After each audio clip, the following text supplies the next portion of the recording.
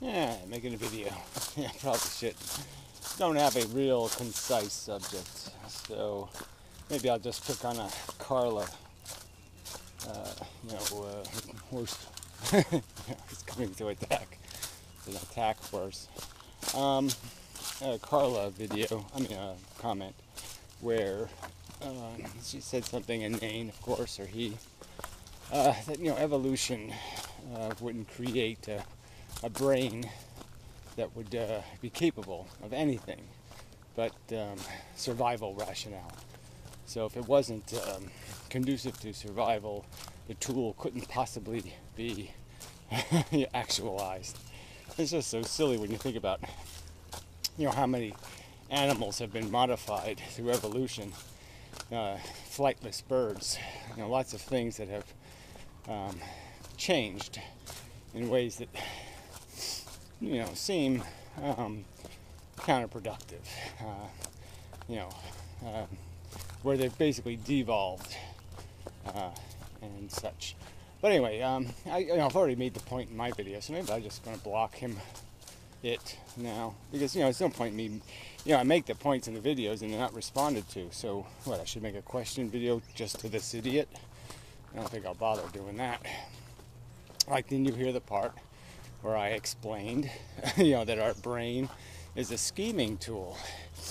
And scheming tools can be used to solve puzzles, like, puzzles, or they can be used to, play chess, or they can be used for all kinds of different things. It's just a tool. It's like a hammer. It doesn't have a evolutionary, it has to be for this purpose only purpose. I guess one could argue that our teeth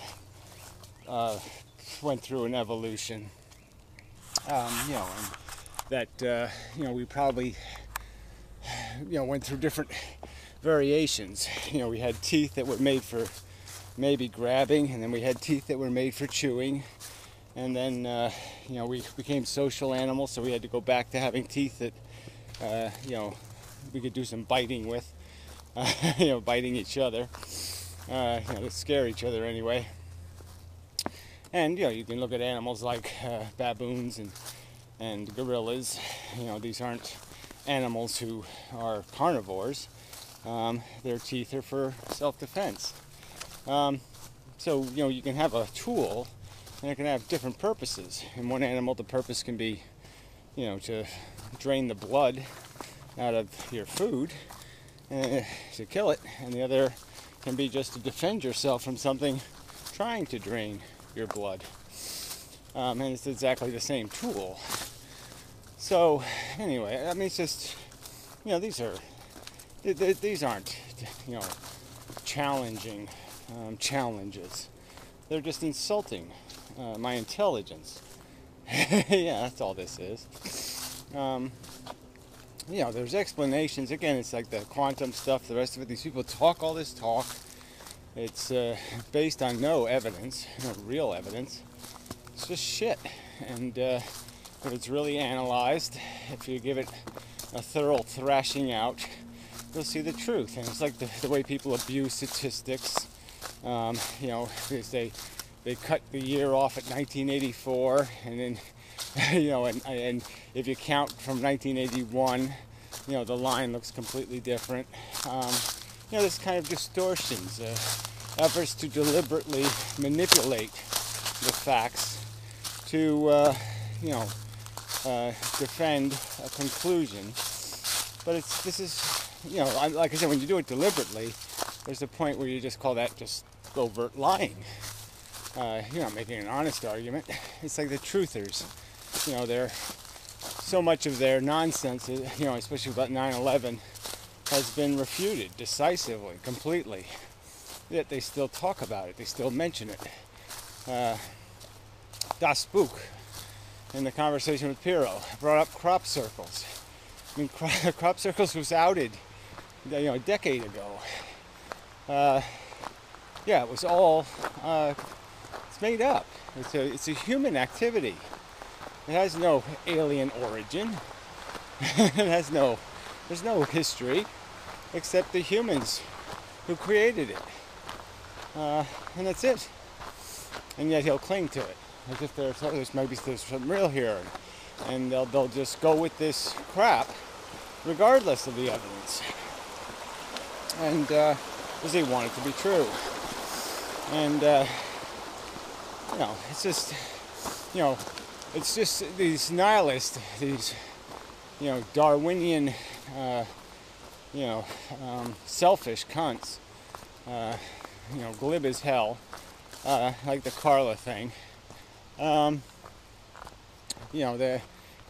think there was somewhere in one of its comments, it mentioned its father being a doctor and it knowing what misery and suffering was. I just found that bizarre. Yeah, because I'm just like, oh yeah, sure you do. You know it like Mrs. Mangala, Nurse Mangala. Yeah, I think you learned something else. I think you get off on it, you sick fuck. Yeah, but beside this point. Anyway. So yeah, our brain is just it's a hammer. You can use a hammer to commit a murder. You can use a hammer to hammer a nail. The argument being made here is evolution gave us a good modeling tool, a schemer, brain, and the thoughts that can occur to that brain. One of those thoughts is, hey, wait a minute. I'm caught up in something more complex than just me and my stomach and my sex organs. There's something more happening here. There's something more going on. I'm not the only consciousness involved. And then it can open that scheming tool to putting those pieces together and putting the gameplay together. Again, it's just as simple as putting a smart enough rat in a maze, and he'll climb the wall, and he'll figure out he's in a maze, and he'll figure out how to jump across the maze to get to the food. And that's all we've done. We've stepped out of the confines of nature.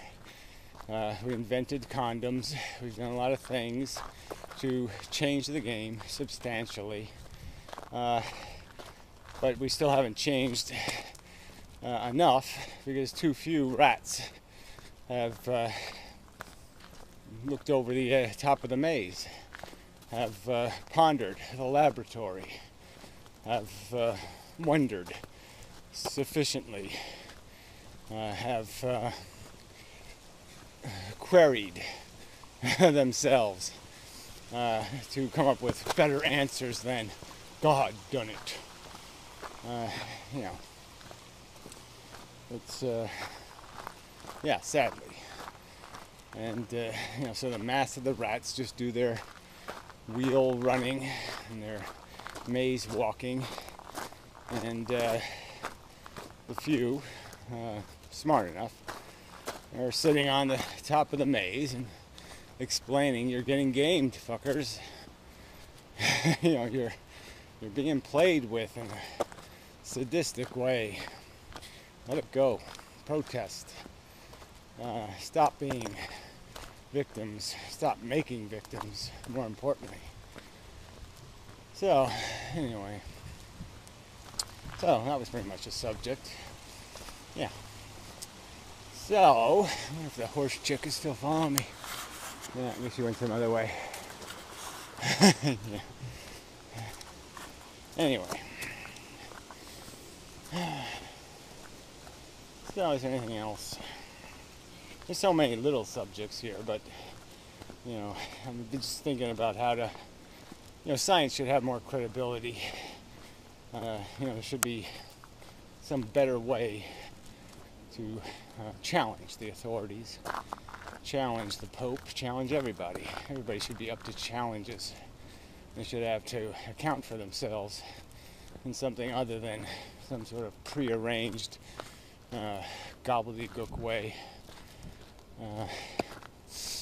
There should be like money for it.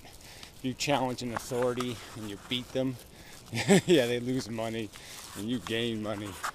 Something like that. Yeah, speaking of money, I was doing some work, and it's kind of hard work, and it was an hour's worth of work. I was just thinking how little that earns you. $10 an hour. It's a third of my rent. I hadn't done anything. I haven't, my day hasn't been paid for, and it's just sort of depressing. It's very depressing. Just thinking about how, I'm going to be able to. I mean, I've gotten by, but I squeak by, and I would like to do a little better than that. I don't even know if I would like to do better than that. I'd just like to feel more secure that if I have to, I can do better than that. And that's where it's a little dicey. But anyway, that's another separate subject. The other thing is just how disappointing atheists are. So they're not really atheists. They're pantheists. They're all kinds of wacky theists. They have all kinds of silly philosophies of, quantum speciality, quantum human power, all kinds of bullshit, spiral and spectral and holographic, and, find a funky word and they'll apply it to the human and just deny what we are, deny the bug-like manner in which we live our lives, and because they want the better story, and they just don't give a fuck about the truth. They don't give a fuck about having something called credibility when they make an argument. As the Carla bit shows, they'll just say stuff that you've already refuted over and over again, as if it has never been refuted. What's the point? Remake the same argument over and over to me. So I'm just a troll. A troll for an agenda that is debaucherous, void of anything called decency, grace, beauty. They're just selfish gluttons, and they want to justify their gluttony. It's disgusting. There's nothing to say. It's a bug planet, nuked it from space. The substance of the human race isn't worth the gasoline to extinguish them with. Really, it's just the truth. Most people suck. Most humans are ignorant. Certainly selfish. Contrivers of convenient and glorifying rationalizations. No respect for the truth, and no respect for the stakes. What's riding on this game we're playing.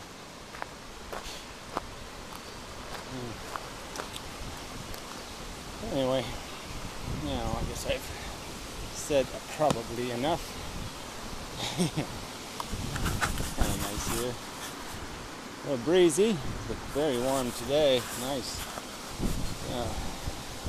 Good day to be out and about. Unfortunately, I'm tired. It's going to be kind of a tedious day of working and such. In bits and pieces, I have to admit. And I do have the good fortune of 2-hour breaks. 2-hour lunch. But I mean, I just can't. It's just sort of horror. Imagining, 8 hours of hard labor. I haven't done that in a while. I have to admit, I have done it. Well, I've had emergency days where I've had to do 8 hours of hard labor, but I just mean as a routine, day in and day out. It's been a while since I had a 8-hour-a-day job, thankfully. So I have a meager life, but have 2-hour lunches. Well, I don't eat lunch, but I think you get my drift. But I'm also not very physically comfortable, so I do pay for my life in other ways. Anyway, it's really enough dogwood. Dropped a bunch of flowers in my pool. Oh, what the hell? Why the hell did you take the rope? People do things. Shouldn't mess with my pool. I should leave it alone. It's mine. Okay, there it is. So I got some clutter to clean up. But she filled up nicely. Almost. And yeah. And we're almost ready. Gotta figure out how to warm it up. Anyway, until next time. And such.